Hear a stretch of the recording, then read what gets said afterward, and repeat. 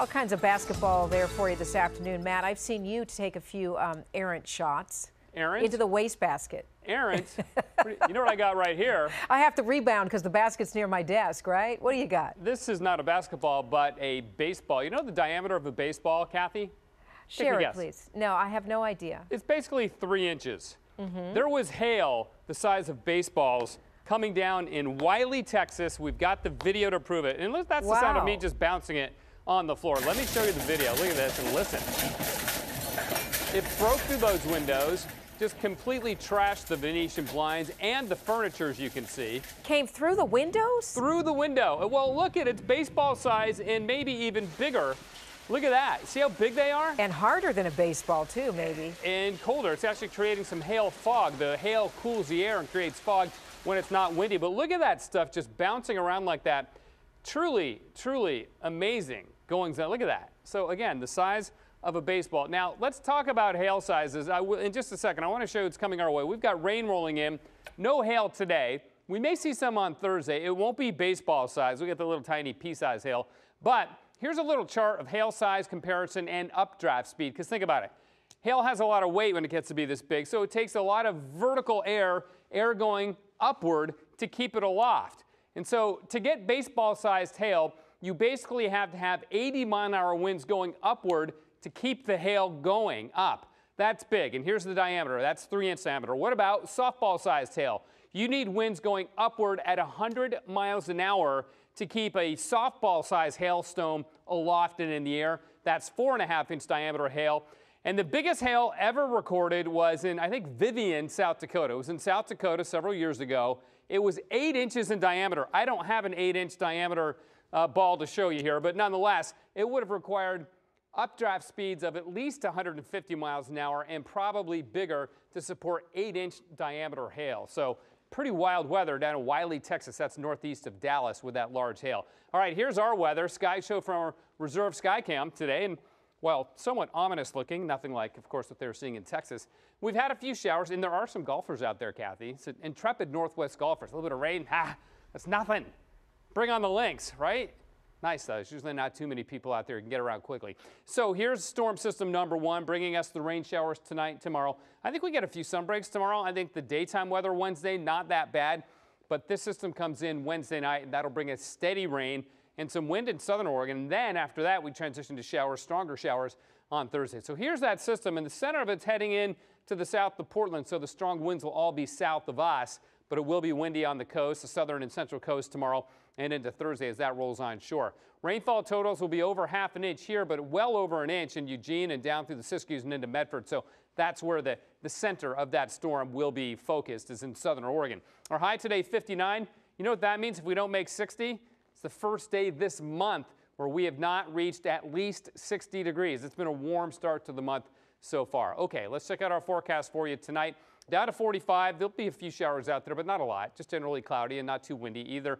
Tomorrow, cloudy with the rain will become steady late in the afternoon and evening hours. We should make 60 tomorrow. Only 57 with those strong showers on Thursday. Maybe a thunderstorm there. So again, we could see some hail Thursday. Friday, 60. Saturday, 73. And Sunday is a day at the beach, even if you're in the valley, up to 80 degrees. Some more really nice April weather on tap, Kathy. Who was that baseball autographed by? Because why would you just have a baseball in the newsroom? It was autographed by 2 guys. It was at a charity function. Hank Bauer and Moose somebody. Oh, Hank and Moose. Hank absolutely. And Moose. All right, hold on to that ball. It might be worth something someday. I'll hold on to it. Thank you, Matt. Sure. All right, so we still have some things to get through tonight, right? We do. Well, things are settling down tonight, so we catch a breather tomorrow, and then it's all hands on deck for Saturday as we have another very strong, even stronger system coming our way. I'll show you that. Let's take you outside right now. In Portland, 57, almost our warmest temperature of the day. That did happen tonight once we lost the east wind and that south wind kicked in. It's only 16 miles an hour. Earlier in the day, Claire McGee sending us some great video from Agate Beach, north of Lincoln City, as the winds were cranking up there this afternoon. Always love to get viewer pictures and video on the air. So, Claire, thanks for sending that in. Don't forget to send us your pictures and video. Facebook, Instagram, Twitter, social media, email, however you want to do it. Here's Doppler radar. Look at that heavy rain now just hammering into the Cascades right now. Still some heavier showers coming on shore. Not out of the question that we get a thunderstorm at the beach tonight, too, just to add to the excitement, as if we haven't had enough going on. Rainfall approaching 2 inches in Portland. That's a record. I just emptied the rain gauge here at KGW. We're the downtown weather station. 1.77 inches, breaking a record which had stood since 1908. So we just broke a 108-year-old record for downtown Portland rainfall on this date. Pretty amazing. Look at Brookings with over 5 inches. Had another report from Southern Oregon of over 6 inches of rain in just 21 hours. So flooding a bit of a concern, obviously. Seas coming up to 20, 21 feet offshore as well. And with high tides, because we have a full moon this weekend, we are likely going to see at least a little bit of flooding or water, salt water coming onto the beaches in places it normally doesn't get. Here's our storm system from tonight. Kind of a double barrel low, which actually saved us from it being even stronger. It's moving north now, so we're going to see the winds ease overnight, but just a little farther to the west. You see this blob of cloudiness here?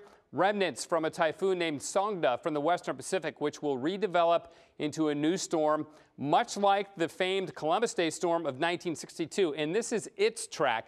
Notice, keep an eye on where all these big windstorms ended up, on the coast of Washington, right?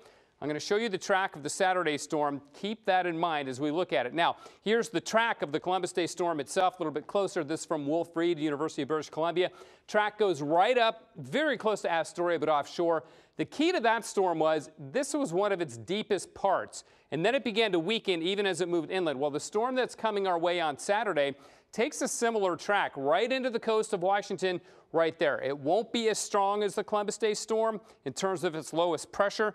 That'll help us, but the track is really optimal for damaging wind in western Oregon and Washington. That's why we're so concerned about the strong winds on Saturday. So, storm preparation time. You can charge your cell phones, make sure your devices are charged, because we very well may have widespread power outages. Secure the lawn and patio furniture. That'll get blown away. And candles, batteries, gas, things like that that you want to have on hand. Make sure you're loaded up and ready to go as we go rock and roll once again on Saturday. Let's get to Chief Meteorologist Matt Zaffinos now. And Matt, this storm was bad. It is moving north away from us, but it could have been a lot worse. Absolutely. You know, the storm actually didn't get as strong as some of our guidance suggested it would. Certainly not nearly as strong as the Columbus Day storm. However, you talked about the damage, and here are the wind gusts. Portland Airport had a gust of 53 miles an hour. That's our strongest wind gust of the year out at the airport. Garibaldi on the coast, 77 miles an hour. Yaha at 69. Shoals, which is just north of Newburgh, 61 miles an hour. That was at elevation, though, about 1,350 feet. And speaking of elevation, Mary's Peak in the Coast Range west of Corvallis, that's at 4,100 feet. Clocked a gust there of 102 miles an hour. How about that? Now, this is super interesting. It's the radar loop from earlier in the day when the storm was moving north past the Oregon coast and up along the Washington coast. And because it was so close to the coast, the Washington coastal radar could actually see the rain wrapping around the entire center of the storm. See that donut hole? That's the center of the storm. We usually don't get this because they usually don't come within radar range so close. So it was really interesting to see that. Coming up a little later, I've got a 3-day satellite loop that shows the entire evolution of this storm from what was once Typhoon Songda into the storm that hit us today. We'll touch on that a little bit later on. But I want to show you radar right now because we're getting lightning strikes off the coast by Pacific City. We've got video of some of those flashes. We'll share that with you later on, too. And the good news is the high wind warnings all canceled. The only warning of concern is a coastal flood advisory for Pacific County. I'll tell you why we've got that up. And, of course, take a look at the rest of your weekend a little later. Nina, back to you. All right, Matt, thanks. We'll see you in a few. We're all kind of breathing a sigh of, come on down from the storm now tonight. Which is great. It is. It's still blustery out there, and it will be tomorrow, but nothing like what we had earlier in the day. And then we had this happening this evening. Lightning strikes off of Pacific City. Wait for it. There you go. Ooh. Isn't that cool? Nice to see them well offshore. You can see what's neat about this is how it's illuminating the thunderheads out there as well. Kind of fun to see, and I'll show you the radar with the lightning strikes in just a minute. Earlier in the evening, we captured this from Pacific City, a great sunset, and you can see those big thunderheads out here in this little crease between the cloud cover right there. You see them growing, but look at the great color. Look at all the storm watchers that are out looking at the big swells and the wild weather out at the beach. Now, this storm as you probably heard if you've been watching the last few days, was born from the remains of a typhoon named Songda that was way out in the western Pacific, traveled all the way across the ocean. This is a 3-day satellite loop going back to Thursday afternoon, and you can see the evolution of this. I'm going to point it out to you right here. It's this blob of cloud right here, comes on down, moves on down, and then it develops this morning and turns into this big swirl that rolled right up our coast. We'll go through this one more time. This shading that's going across is just because of the satellite imagery itself and different lighting on it. But nonetheless, you can see that used to be a typhoon in the western Pacific right there, redevelops off our coast and created the windstorm that we had today. So sort of fun to see that 3-day evolution of the storm itself. Now here's Doppler radar, and we'll zoom in. Just a great experience watching a brand new weather satellite get launched. So exciting. And Matt, we're looking forward to that time lapse you promised us. Yeah, it is really, really cool, Laurel. We'll show that to you in just a second. So many people here are so excited about this. It's been decades, literally, in the making. And if you've ever seen scientists get worked up, they get worked up over this. Here's that time lapse. They took us out to where we could actually see this happen. We were about a couple of miles away when we watched the actual rocket. It's an Atlas V rocket. The top of it carries the satellite, GOES-R satellite, the next generation of weather satellites. And it moved from the VIF, pardon me, the Vertical Integration Facility, onto the actual launch pad where it sits right now, ready to go, waiting for that launch time tomorrow of 2:52 p.m. Portland time. And you can watch that on KGW.com. Go to news links, and we have a link to NASA TV where the launch will be streamed live. So you can definitely watch that there. And then after it moved into position, they took us to where we could actually get within a couple of 100 yards of it. I posted Facebook Live and a lot of social media on that. If you want to see those pictures, go check that out as well. So if you're planning on traveling over the mountain passes, especially on Thursday, it will be snowing up there. Make sure you're prepared for that. And then a break as we go deeper into the holiday weekend. So that's our Portland weather. Again, we're very excited for the launch, 2:52 tomorrow. Portland time, I'll be watching it from on top of that building, the Vehicle Assembly Building, which should be an amazing view. And I'll be posting on social media throughout the afternoon as we approach the launch, through the launch, and then be on our news 5 o'clock tomorrow afternoon afterwards. Ladies?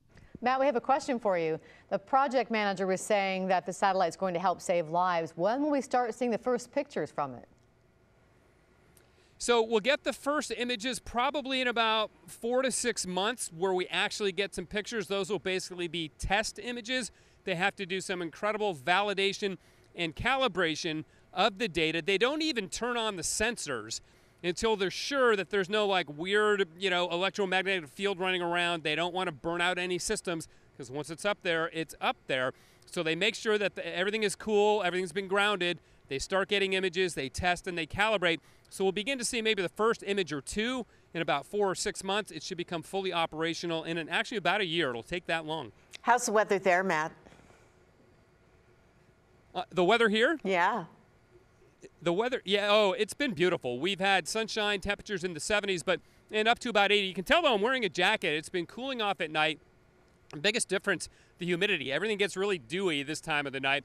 The weather for the launch looks great. It should be sunny tomorrow, up around 80. The winds will be light. There's a cold front coming down, but that'll be post-launch. So right now, it looks like all systems go weather-wise for the launch. How ironic would it be if there was a weather delay on the launch? This actually was already delayed a couple of weeks because of Hurricane Matthew. After that blew through this area, they had to retest all the systems, make sure everything was good and in proper working order. They call it a probability of violation, POV. There's only a 10% chance of a probability of violation, be it weather, lightning, anything like that tomorrow. So far, fingers crossed, we're looking good. Hope to see a big old blast of this tomorrow, 2:52 Portland time, ladies. I love props, Matt. I love them. Make it do that again.